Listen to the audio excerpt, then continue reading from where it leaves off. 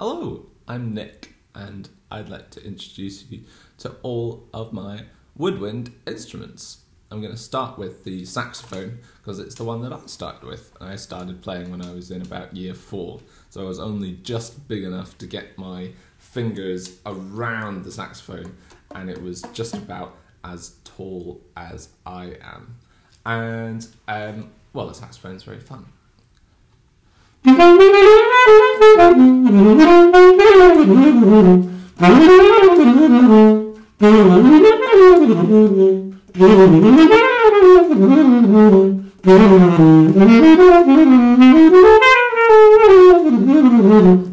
it can fly around like that. It's really good at doing really quick stuff like that, and well, it's used a lot in jazz.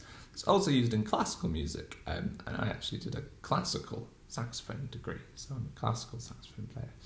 So it is used in orchestras and other classical settings like chamber music, and it can also make a really sort of smooth and peaceful sound, a lot like a clarinet, but sort of bigger and rounder.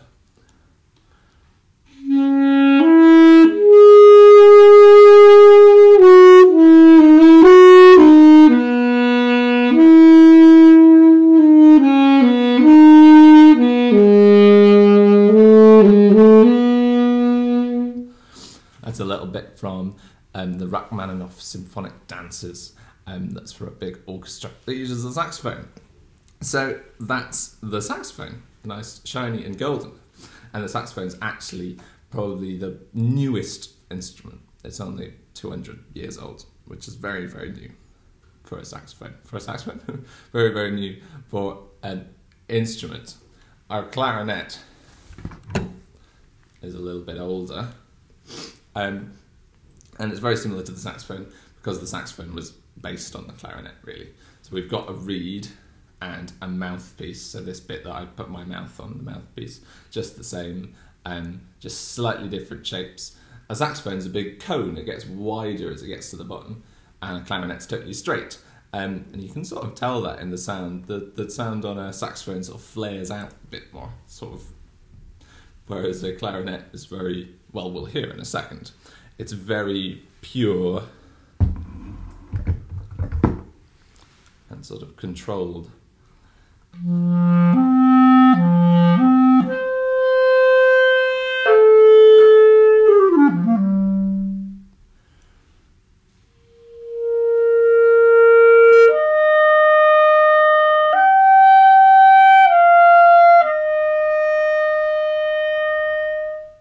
A little bit of the Mozart clarinet concerto, was Mozart wrote for the clarinet.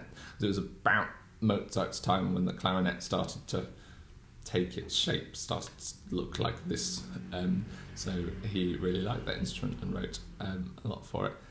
And it can play, well, it plays in orchestras, and it plays lots of classical music. But it was also used a lot in New Orleans.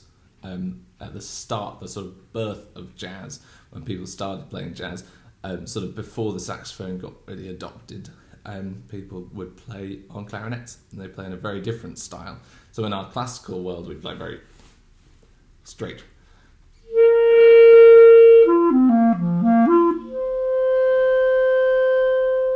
But in New Orleans, everyone started playing like this.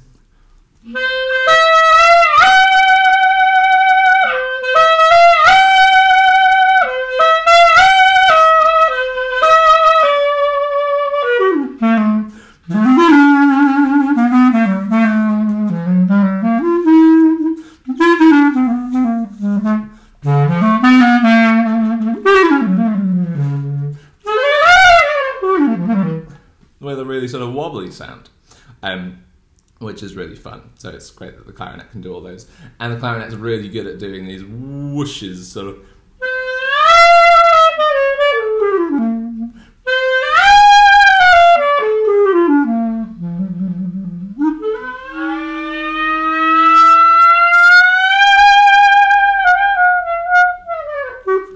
And so on, which is quite a fun sound that it can make. And then going even older to maybe the oldest instrument ever is flute. So the flute, as it looks like this, is maybe it's looked like this for about 200 years as well.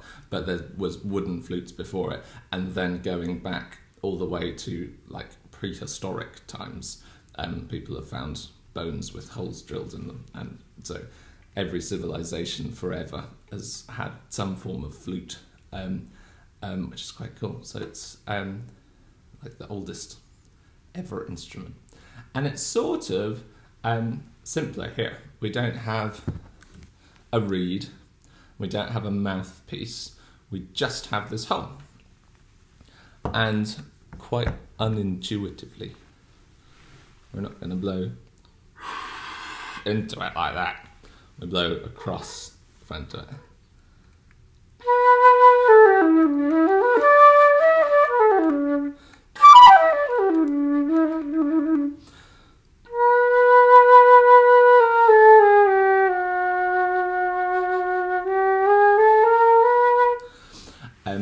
And you might be thinking it's quite different. Whilst the saxophone and the clarinet look very similar to each other, this one's it's very different here, and it's also shiny and silver, but it has exactly the same buttons.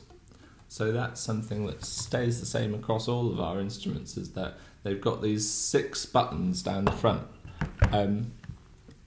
which means that it's easy to swap between them, and it's actually why it's so good starting on the recorder, because that gives us a really good understanding from the 6 buttons here.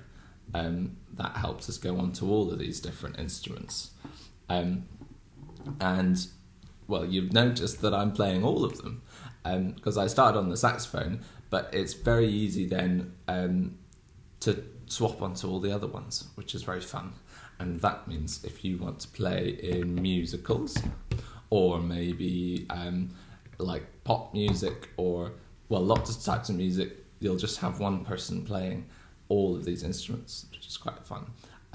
You don't have to just do the one, because maybe if you played the piano or the violin, you would spend all your time just playing that one, which some people really like doing, but I really like being able to play all these different instruments. And actually, recently, I got some bagpipes. I'll just show you the bagpipes. Where have they gone? Here. And actually they've got the same buttons as my recorder. So I could just play them pretty much as soon as I got them.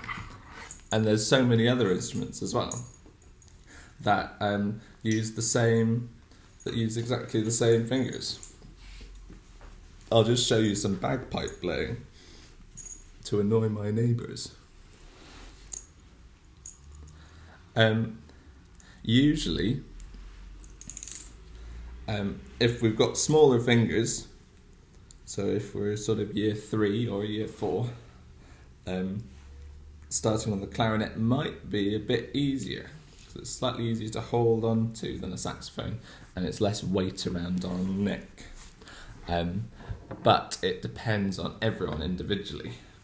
Because also, the clarinet's quite tricky, because it's got actual holes we've got to cover up. Just like the recorder, you've actually got to cover up the holes with your fingers. But on the saxophone, you get these lovely pearls, and you just have to press the button down, and this covers up the hole for you. So you could have tiny, tiny little fingers that wouldn't cover anything up, but can still play the saxophone. So it depends on everyone individually. But let's hear some bagpipes to finish. I think it just shows you that all the possibilities if you start playing a woodwind instrument. There's so many. So many things that use the same buttons and have you need the same musical skills for, and it really opens up the whole world. Right.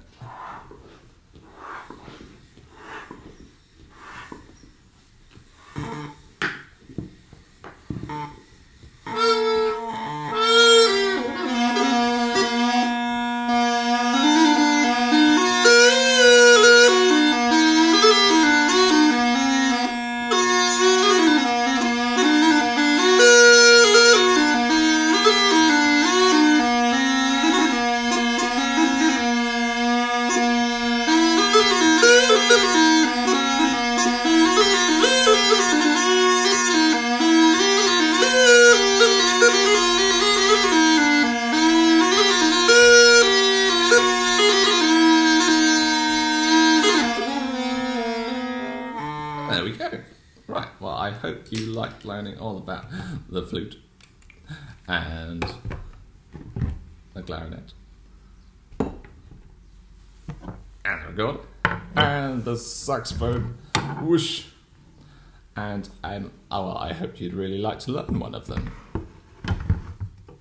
Okay, thank you.